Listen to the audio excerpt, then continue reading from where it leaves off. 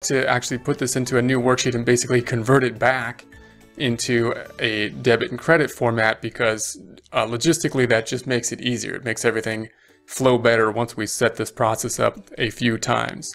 It's also really good practice. A statement of cash flows is a good practice because it allows us to, in some ways, deconstruct some things and see how things are put together. So that's really good for just learning accounting. So even if we're not going to be doing statement of cash flows all the time, if we can put one together, we really have a pretty good understanding of what's going on, because we have to do some deconstruction and work backwards in order to make this happen.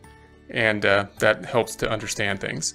So what we're going to do is we're going to take this balance sheet, we're going to put that into our worksheet here, and we're going to do the same thing that's over here. It's going to go line by line, but we're going to convert it from a plus and minus format, as is the case for financial statements, back to a debit and credit format. So we're kind of doing the opposite of what we did when we made the financial statement. And in doing so, we're going to eliminate some of these subcategories we don't need when we're putting this together. We're not going to have assets or current assets or property, plant, and equipment or total current assets here. We're going to eliminate those and just simplify this process back to just basically a trial balance. We're going to do that for the 2 periods, just like we have here, and then we'll subtract out the 2 and we'll have the difference. That's really what we're looking for.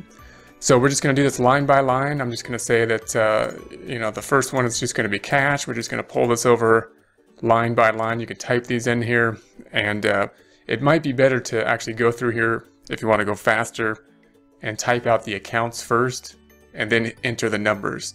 I'm going to do them line by line across so that we can see the data and where it's coming from more easily. So there's a difference between how fast we want to do this and how much we want to understand it. So if we want to understand it well, better to do line by line going across. If you want to do it as fast as possible, probably better to type in all the accounts, then type in column by column each number. Okay, so the cash for 2000 X5 is going to be